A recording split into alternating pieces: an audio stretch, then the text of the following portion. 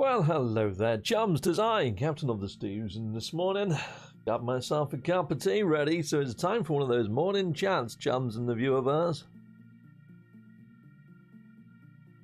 But what are we talking about? What are we chatting about today? Well, we're talking about No Man's Sky today, people in the viewerverse. Heck yes. Let's jump on over. Inside of game. I think we're starting inside of game. Cool. So, a few people have been saying to me, Captain Steve, what do you think is most likely to come in February? I think there would be maybe an expedition. There's a couple of reasons why I think that would be. There's an item inside of the freighter under this panel over here. I hit this up, boom. I go into customize an appearance, and if we go into engines, there is one engine item here, Sentinel. The Sentinel ship trail, and you can see there it's got a padlock. It's locked. So that is not currently inside of game. There's also something else that's not inside of game, but is inside of the game files that came into Waypoint. Let me show you that for a second. So if I pop on over to here, boom, and yeah, it's this one here. This is sent over to me by Kurt, No Man's Sky assistant app. But there, it's a solar helmet. And the actual description tag here is Hero 1 Sail Helm. Okay, now all these other ones that have got Hero 1 sort of tagged to them, you've got the switch sort of bits and bobs. Well, we've got those, but we haven't got this solar helmet. These capes are coming into the Quicksilver store, and you can see here they've got like a yellow backing. So it's not related to those. It's not a Quicksilver item. So I'm wondering whether it might be an expedition item, and the expedition hasn't popped yet. Inside of the Waypoint update files, there was also something else under Expedition. When you go into Expedition here, you can see there's some Atlas passes. And curiously, it goes up to Atlas Pass 1, 2, and 3, which we can get. But then there's 2 other Atlas passes sitting inside of there. But I think these are markers for rendezvous points. So I think maybe the next expedition, we might be using Atlas cards to gain access to some sort of rendezvous point, maybe? Who freaking knows? But they're Atlas cards, nonetheless, floating around in clouds. Pretty darn nice. Yeah, those badges are for an expedition. They're just placeholders. Now, everything else for the expedition inside of the files for the Waypoint update was just a copy and paste of a previous expedition. But it kind of hints that there is one on the way. And it's odd, though, that that solar helmet is sitting inside the Quicksilver folder, which sort of throws me through a bit of a loop there. There you go, sail helmet. I keep calling it a solar helmet. It's the sail helmet, but it's for the solar ships. You know, or are they called sail ships or are they called solar ships? Who freaking knows? But anyway, that's the helmets that sit in there that we don't got right now. So I think that's got a very good chance of coming inside of game. What else has got a good chance of coming inside of game? Well, while I'm up on the freighter bridge, let's just go and see the actual freighter sort of pilot. So in the last expedition, we managed to get a bit of tech that allowed us to open up the Singularity drive and jump through black holes. Well, in any other save, this is my legacy normal save, you've still got the option, but we can't build the tech. That tech is not buildable tech on our freighters right now, so we can't sort of like just hit that up and jump through the Singularity drive. It's not there. It's not inside of normal save. But do you remember when we had the emergent sort of expedition, and it gave us the worm babbears and all that lot on the planets and picking up worm spawn and all that? That didn't drop into game until a couple of updates later across all saves. Now all infested planets have those worm babies popping up all over them. So I'm wondering whether that Singularity drive is going to be coming into our normal iterations. To what end, though? Why do we need to jump through black holes other than to get to the centre a bit quicker? But then people just go onto the Portal Exchange, grab a portal code, or just put in the first glyph all the way along, and it takes you quite close to the centre anyway. So I kind of feel that it's redundant tech if it comes in as is. I kind of feel that black holes need to be repurposed for something else. Maybe entering into the void or into the realm of glass or something. Who frickin' knows? But I'm wondering whether they're going to rejig that a little bit. The other thing that's inside of game at the moment that doesn't really have any rhyme or reason is the station overrides. You can see here I've got quite a lot of them. If you go to pirate systems and hit up the missions agent, they often offer them as rewards for doing set missions. So I've got all these legit. I haven't sort of duplicated these or anything like that. I've been getting these. Every time I see one in a pirate sort of station, I'm like, okay, you know, let's run that mission, let's grab one of them. And I've been hoarding them. To what end though? I don't know what the station override is going to do. I mean, when you go to the station cores inside a station, it says flight path initiator, so it does make me wonder whether there's something to do with adjusting the flight paths for exotic ships flying in. The spawn rate has been reduced for the exotics inside the system, so maybe there's going to be a way of getting the exotic to fly in a bit quicker. Right, so what else do I think they might deliver into the verse? Well, now that we've got Nintendo Switch players joining into the fray, and there is one thing, well, there's a couple of things with Switch that's slightly broken, but one of the main things that's slightly broken is settlements. Settlements, they just don't have them on the Nintendo Switch for whatever reason. It could be that the procedural element to actually procedurally generate these sort of settlements just doesn't work too well on the old Switch, you know? So yeah, there is that. I'm just going to warp over to my settlement, but while it's warping, I might as well have a bit more tea and have a little bit of a breather. Oh, that's a good cup of tea. That's a lovely cup of tea, that one. Freaking heck, yes it is. So yeah, now the settlements themselves are pretty darn gnarly. Here you go, I'll call mine Wisconsin. I did make a little video trailer called No Man's Sky Wisconsin. I'd done sort of like a trolley sort of update thing. Somebody put an article out there about No Man's Sky Wisconsin. There's sort of like a joke or a jest or something. I don't know whether it was April Fool's or something, but yeah. Anyway, these are slightly broken. You see here mine says B class. Whenever my Sentinel sort of level goes right up to 100%, I mean you can see it's 100, actually you can't see, I'm in the blinking way. Let's see if I can move myself out the way just for a second.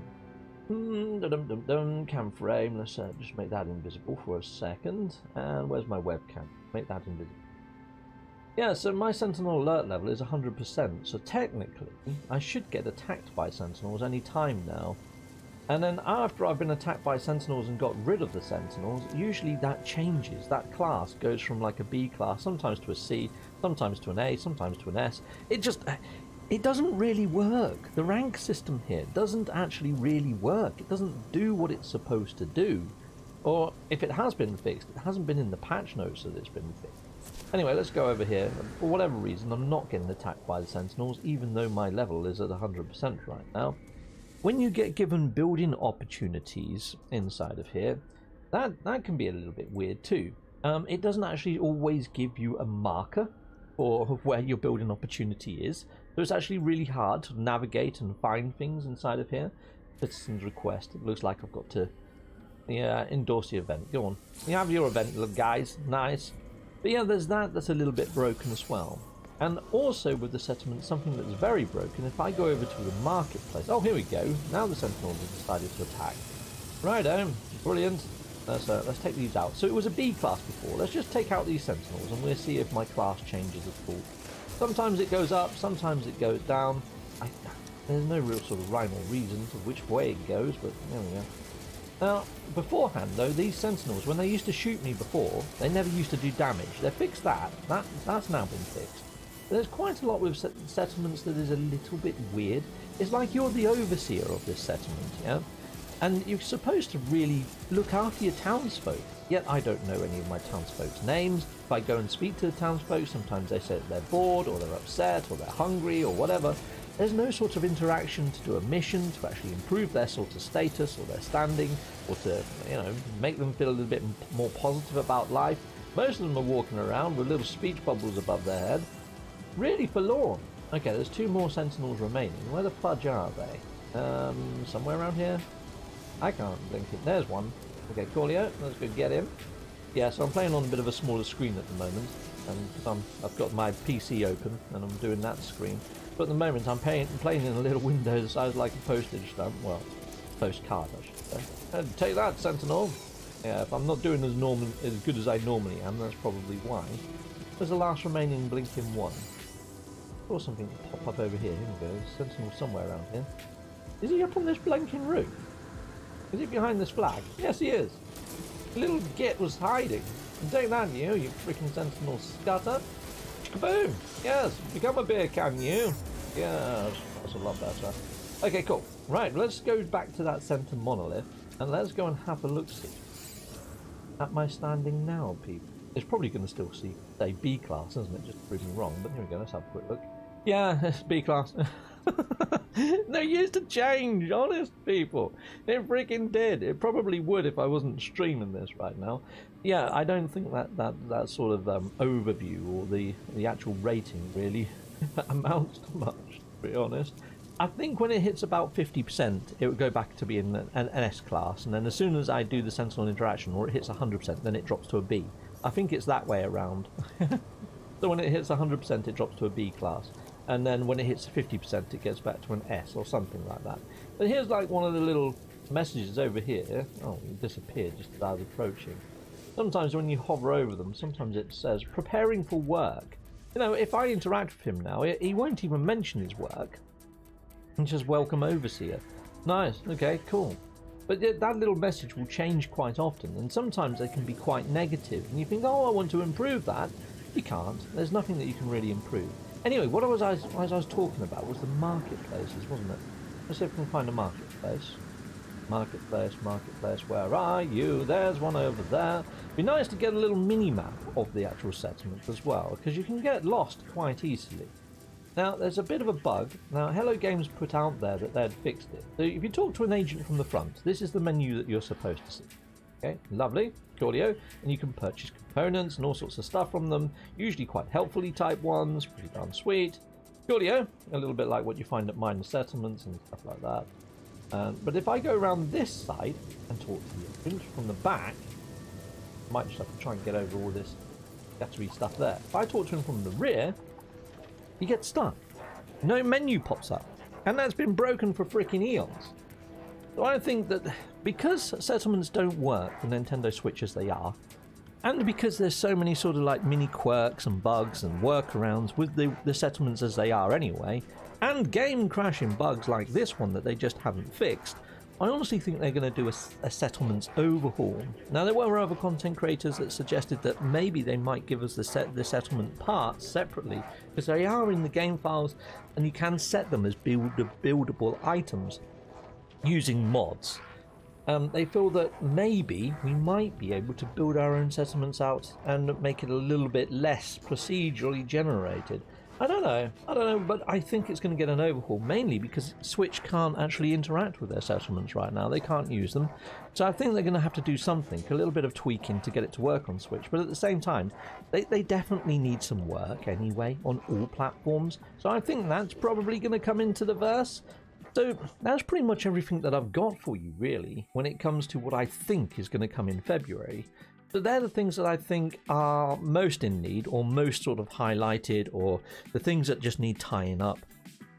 Other things that I feel could potentially happen is at the moment at the Quicksilver store you can actually purchase myth beacons. The myth beacon dropped in like Expedition 2 or something when we got the Normandy ship flying, you know, the big frigate. Yeah, so at the moment you can't use them, but you can buy them. But why? Why can you buy them? I think they might do some sort of overhaul perhaps to the Quicksilver missions and how you run Quicksilver missions. Again, the reason why I'm saying that is Switch players can't run Quicksilver missions as they are right now, so I think they might be doing an overhaul to Quicksilver missions and how you can earn Quicksilver, and I think they're going to tie the myth beacons into that and maybe do some sort of reworking of the Nexus missions and maybe the weekend missions.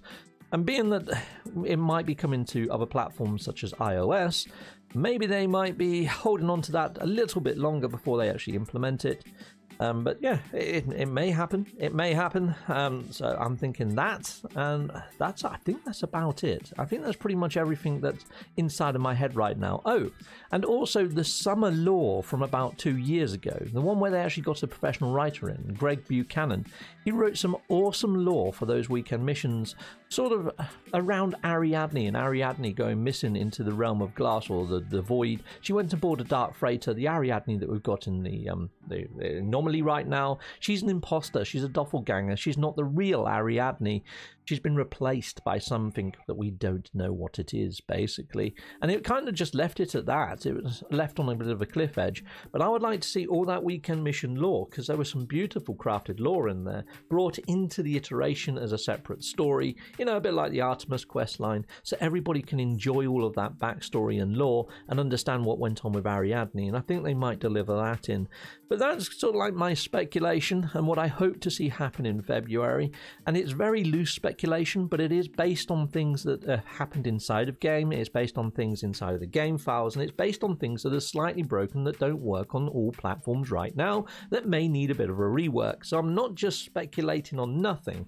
I am going on something, but yeah, it's definitely not official. So don't set this as expectation. It's just logical thinking and gut feeling speculation. There we go, people. I haven't even freaking finished my tea. I don't know whether you can see the level. Look. Oh, I've still got almost a full freaking mug right there. I'm going to have to get on and drink this, people in the viewerverse. But chin chin. Yeah, there we go. Well, cheers, people in the viewerverse, and thanks for joining us. This is still sterling hot. How long have I been going for? This mug definitely keeps your beverages warm, people in the viewerverse, and it's available on my merch store if you want to join me for these sessions. Go grab yourself one. Anyway, people, that's a bit of a shameless plug. Sorry. Yeah, I've got to earn a living. I've got to get fed. Right, anyway, take care, people. Goodbye, and goodbye again.